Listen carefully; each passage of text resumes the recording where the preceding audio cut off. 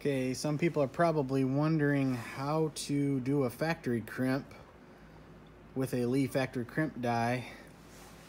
So I decided to do a really quick demonstration. I personally do not do this to every case, even auto loaders. However, some people are going to do it. So here's how you do it. Factory crimp die from Lee. Just run it down a bit. Basically, it's going to come down far enough. Wow, that is tight. Okay. I must need a little bit of goo. You're going to come down in here and you're going to hit this this piece that's inside, and it basically is going to draw up and close the 4-piece collet and do an actual crimp. How much crimp? Well, don't destroy your case. So less than that. So basically what I honestly do, I kind of get it kind of set up a little bit, boom, and I come down until I just feel some resistance. Okay, there's resistance. So I'll come back out a little further. I don't really feel a lot of resistance there. I'm just kind of working it like so, back and forth. Oh, there's a little bit. There's a little bit.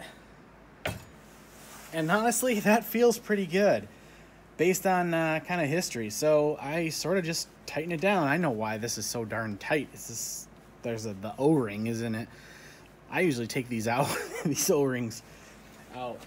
So grab the wrench, tighten it down. This is, the ram's all the way down. That's kind of important.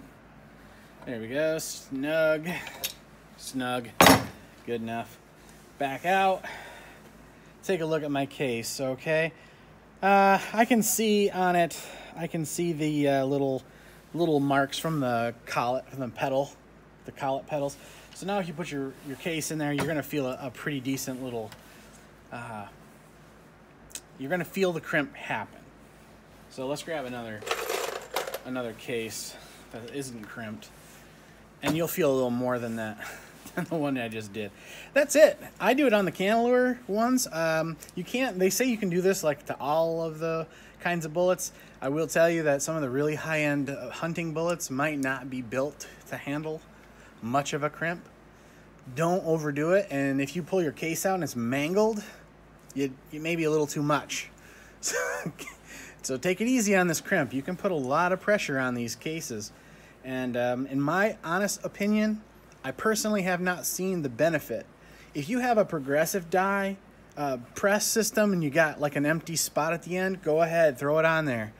This system does not take into account the exact length of these.